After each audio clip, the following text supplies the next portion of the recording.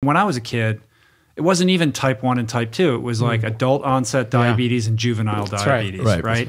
And I didn't know anybody that had what we now commonly refer to as type 2, but we're in a situation at the moment where I think the statistics are something, I mean, you would know much better than me, but we're verging on like 30% of adult Americans being diabetic or pre-diabetic. And the childhood rates are insane as well. I mean, where are we at the moment? Yeah, okay. So the statistics say by 2030 that 1 in 3 people in the United States will be living with some form of diabetes. It's insane. Okay, let's do the math on that. How many people live in the United States? I mean, we already have 1/3 with the pre-diabetes. It's 85 million people just don't know it. Correct. So what the statistics are saying is that by 2030, so let's fast forward 10 years from now, there's going to be a massive diabetes problem with 1 out of every 3 people walking around saying, I have diabetes, I have type 2 diabetes mainly, right? But what Robbie's saying, which is absolutely right, which is that today, in 2020, there are 30 million people approximately in the United States that have been diagnosed with some form of diabetes. So about 1 to 3 million of those have type 1, and then the other 27 to 33 million have type 2. In addition to those people, there are now 85 million other people who are living with prediabetes but don't even know it, right? So the total number is somewhere about 110 million people who are living with some form of blood glucose instability, blood glucose variation problem, and majority of them don't even know it. And those are the people that over the course of the next 10 years are going to likely progress to type 2 diabetes, causing a huge, an even larger epidemic than we're facing now. And the cause is standard American diet and not enough exercise and living stressful lives, essentially. Excess calories, excess saturated fat in the diet, not enough exercise, high stress. No questions. Mm-hmm. And the solution. With the diet being the biggest problem of all of them. Yes, exactly right. Yeah. All right, well, let's talk about the solution. So we already kind of waded into it a little bit here. But you guys are coaching people. You've got this book, Mastering Diabetes, and it's essentially you've created this protocol to say, look, we're N of 2, but here's what the research says. Here's what the science says. Here's how we can hold your hand and walk you through this process and get you from your type 2 diabetic state or your pre-diabetic state and walk it back. Yeah, an N of 2 and also 3,000 plus people who've been through our coaching program. And like you said, a lot of research. There's over 800 plus citations in that book. And the research goes back. It goes back all the way to the 1920s, showcasing that the more carbohydrate food you eat, the lower your insulin resistance goes. So, I mean, insulin was first discovered in 1921. Then it was first used in humans in 1922. So around this time, that's when the whole conversation starts to emerge about, okay, insulin sensitivity. So 1926, Dr. Sansom publishes a paper in the Journal of the American Medical Association called The Use of High Carbohydrate Diets in Treating Diabetes.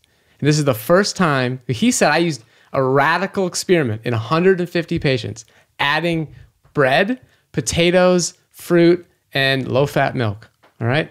That's what he adds. And he finds that his patients don't need to use more insulin. So prior to the discovery of insulin, they were fed a very, very low carbohydrate diet, very high in fat, very high in protein, just to keep people alive. So that's what was going on. They were having like 400 calories a day. It was miserable. Nobody liked the food. They couldn't think clearly. They had no energy. So Dr. Sansom feeds them this higher carbohydrate diet, and all of a sudden, they return to physical activity. They return to their normal mental capacity. The diet actually tastes good. And this is just the beginning. Then, in the 1930s, Dr. Rabinowitz in Canada starts practicing a higher carbohydrate diet with his patients. Publishes several papers. In 1935, he publishes a paper which is a 5-year randomized controlled trial in 100 people. 50 people try the old low carbohydrate diet. 50 people try the new higher carbohydrate diet, okay? He sees a 1% reduction in insulin use on the old diet and a 57% reduction in insulin use on the higher carbohydrate diet. Whoa. Okay? I mean, he actually brought a few statements here to read. He concludes, carbohydrates increase, whereas fats decrease the sensitivity of the individual, animal, and man to insulin. This is 1935. Just researchers clearly stating fat consumption impairs insulin sensitivity. Then at the same time, you have Dr. Hemsworth in the United Kingdom. He's publishing very fancy studies in people who do not have diabetes. So he wants to test in normal human subjects what's going on with insulin use depending on what type of diet I feed them. So he gets a bunch of healthy young male medical students. He feeds them 7 different diets for the minimum of 7 days. All right, the high-fat diet's 80% of calories coming from fat. Low-fat diet is 16% of calories coming from fat. Okay? And he sees there's a stepwise improvement in insulin sensitivity as he decreases the fat in the diet. 7 different diets over 7 different, this very, very thorough experiment. He concludes that study saying, the greater the amount of carbohydrate in the diet, the greater the sensitivity of the organism to insulin. Again, this is 1935. Wow. People are saying this. And then you skip to like the work of Walter Kempner, 1958. You remember his work? I mean, fruit juice. Okay, he's feeding people white rice, fruit juice, fruit, and white sugar. This is a diet of less than 5% of calories come from fat, a very highly processed. It was originally designed to treat hypertension. Okay, so he publishes a paper. He got great results. He was reversing heart disease, kidney disease, all kinds of stuff. He was even skeptical what's going to happen if I feed this diet to people living with diabetes. So he publishes a paper on 100 consecutive patients, no cherry picking, and they're eating all these processed foods. Their fasting blood glucose drops, their insulin levels drop, their cholesterol drops, and their weight drops, eating processed high carbohydrate rich foods. And what's amazing is that the 4 foods that he fed people, fruit juice, white rice, white table sugar. These are literally 4 of the foods, or food groups, I would say, that modern diabetes everybody wisdom. Tell you to avoid all of those. I mean, we vilified fruit, but the other ones seem even more like, of course you're not supposed to do that. Yeah. Exactly. I mean, has anybody ever studied what would happen if you put a diabetic on they just drink Coca-Cola and eat candy, just pure table sugar or high fructose corn syrup? I'm going to answer that question right now. No fruit, no fiber, just I can't believe you just asked that question. You just lined it up as if we talked to him beforehand.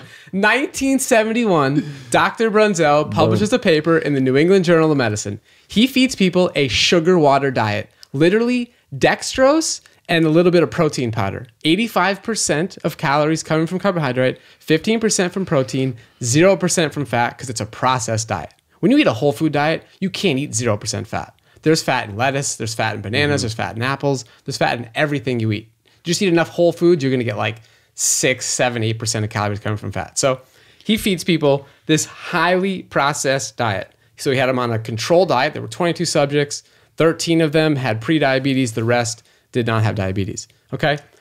Puts them on a control diet for 7 to 10 days, and then he feeds them the sugar water diet. Their fasting blood glucose levels drop. 8% in the non-diabetics, 9.6% in the people having the pre-diabetes. But more importantly, he does a paired oral glucose tolerance test. So this is where subjects are given a glucose challenge, 75 grams of carbohydrate in a liquid solution.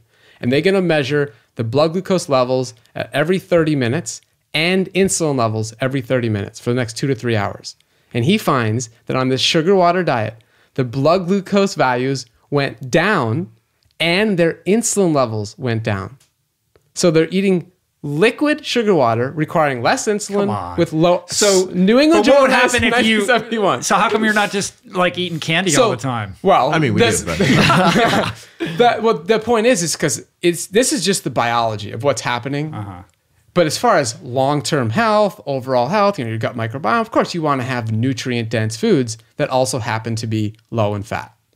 Right. Okay, but there's a couple more studies that I think are worth noting, but the 1979. Yeah. Tell them about this. 1979. Mind-blowing. James W. Anderson, he conducts a study at the University of Kentucky with Kylene Ward. They take 20 subjects who are all living with type 2 diabetes for a minimum of 2 years. He puts them on a control diet, the standard diet. I think it was 40% of calories from fat or so. And then they put them on a weight-maintaining, high-carbohydrate diet. So this is not weight loss can be attributed to any success here. And in 16 days, 50% of the subjects require 0 insulin. So these are individuals that have been using insulin for 2 years. Yes, they all had high fasting blood glucose levels. They were straight up type 2 diabetics. And then he just switches them to a diet and he forces them to eat enough food so they don't lose a single pound. And within 16 days, call it 2 weeks, they're off insulin altogether. And what were they eating specifically? It was a lot of starch, high carbohydrate starch. Potatoes, foods, rice, things like that. bread, stuff like that. Wow. Percent of calories was 9% of calories coming from fat on that diet. So as we go into the biochemistry, which I know we're going to have Cyrus talk about, you'll understand why the low fat component is so important.